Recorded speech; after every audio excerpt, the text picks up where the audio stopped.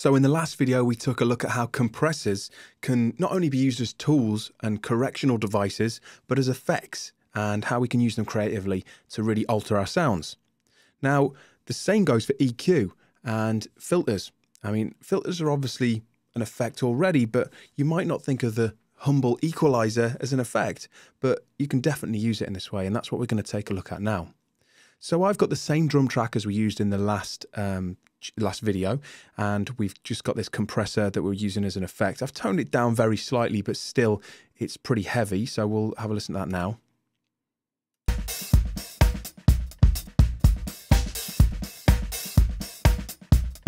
So it's highly pressurized, you know, we've got a really stylized sound there, and it's something that's pretty popular in modern productions and something you might want to try yourself.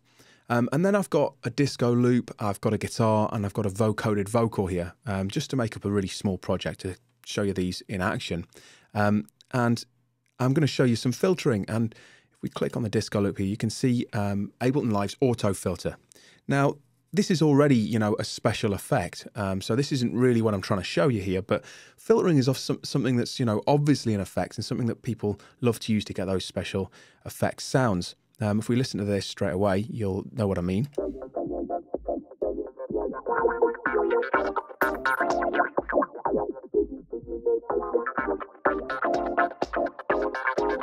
It's great, you know, we've got that sort of spacey auto filter sound going on.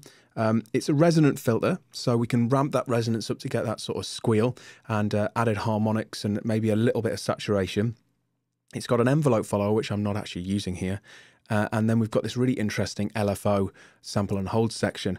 So I've got a synced LFO running at 3/16, and I've got the phase offset, which basically means it's working as an auto panner as well. So with this amount turned up, you can hear it panning around, and you can hear the cutoff frequency of the filter here being changed in time with the music. So we get this really cool effect.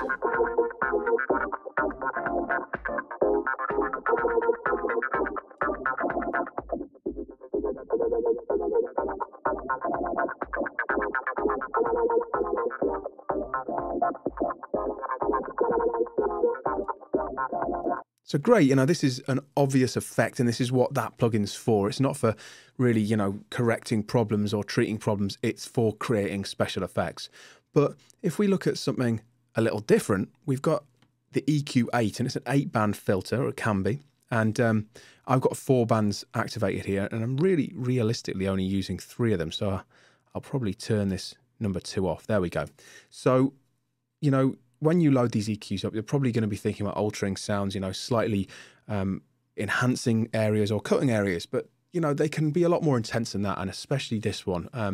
So we've got high and low pass filters on the bottom. If we select this one, you can see that I've got a high pass filter activated on this end and a low pass activated on this end. And again, you can ramp these cue points, so you can almost use it like a resonant filter. So if we listen to this guitar in action,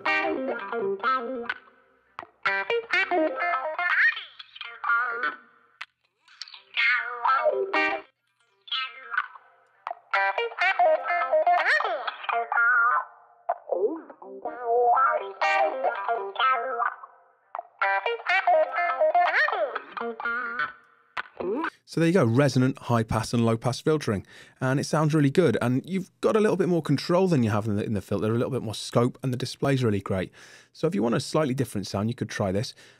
We've also got bandpass filtering, technically. If we ramp up the cue point on a sort of a mid-range EQ, we can sweep this along.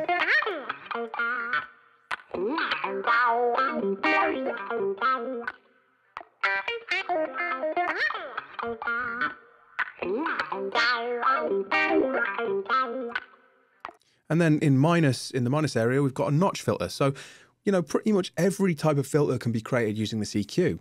And, you know, combine all these together and maybe add some automation, and you've got a really interesting sound.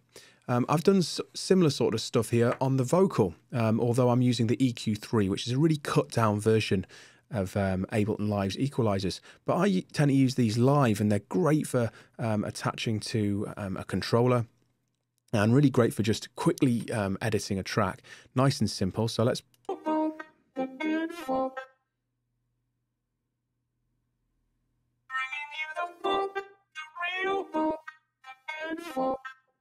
So it's just one knob for each the low and high filters.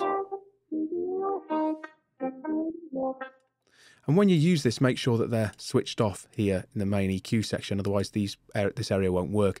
And then you can have a 24 or 48 dB curve, so a slightly more intense or slightly less intense curve. And then put all this together and, you know, you can really get going on editing your sounds in the mix.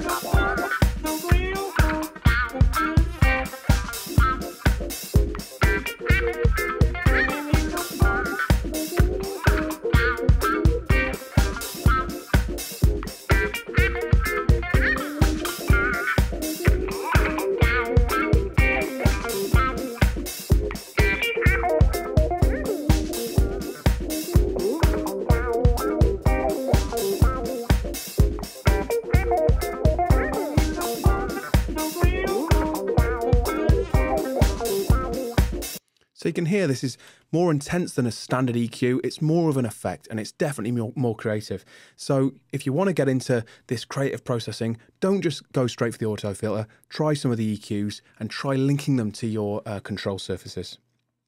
So that's the dynamics and equalizers as effects. Next, we're going to look at everything else we haven't covered, and I'm going to call it the best of the rest. We're going to be looking at the frequency shifter, the resonators, and one of my favorites, the beat repeat plugin.